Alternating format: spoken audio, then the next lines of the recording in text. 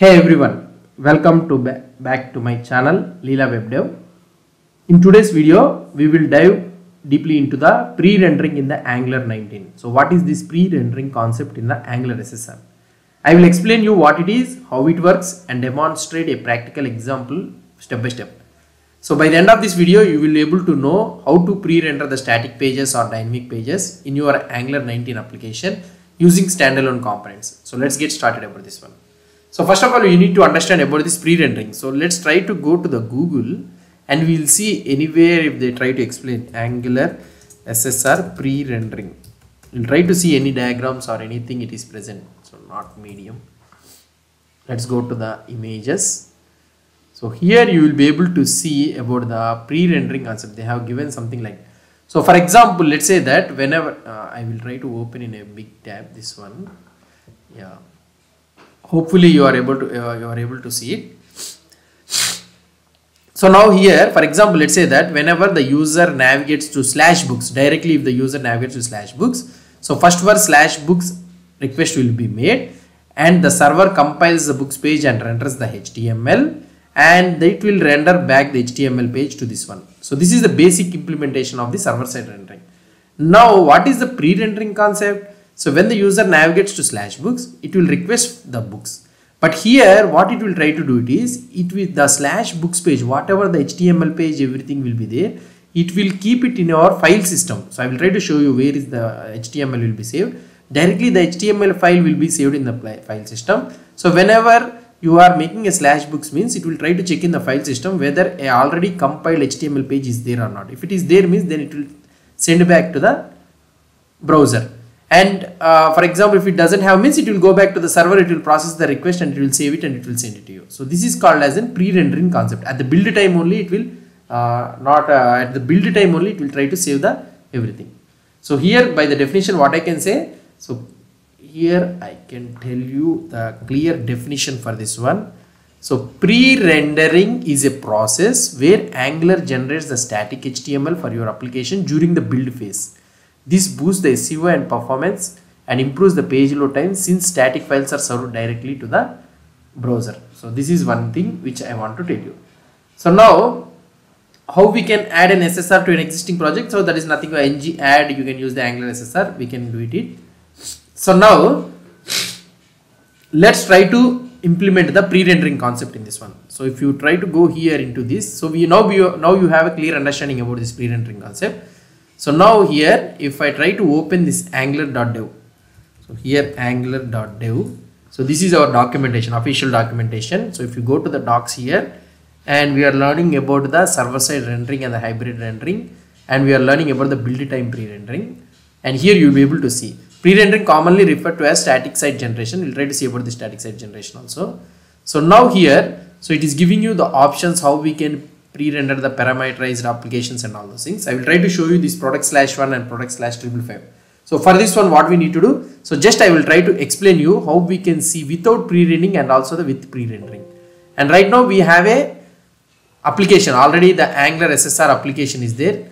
So now I will try to delete this thing.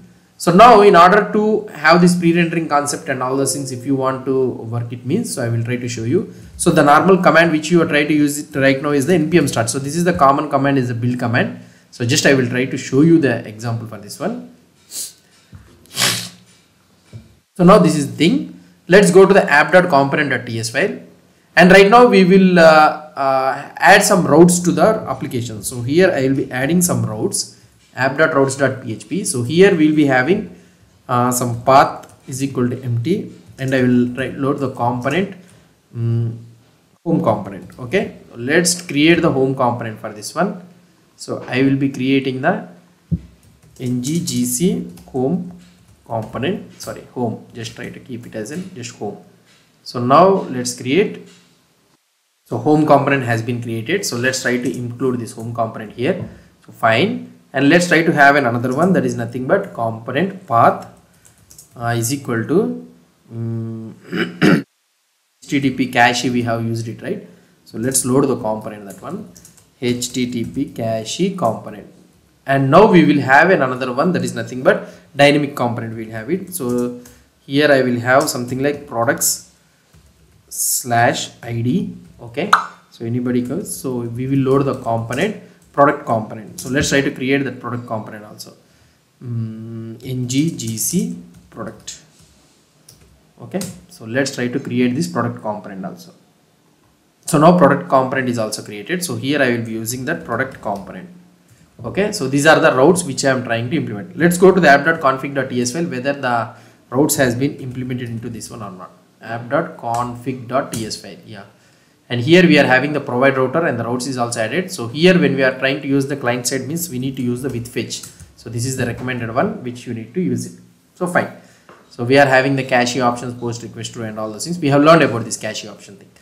Fine. Let's go to the app.component.html file.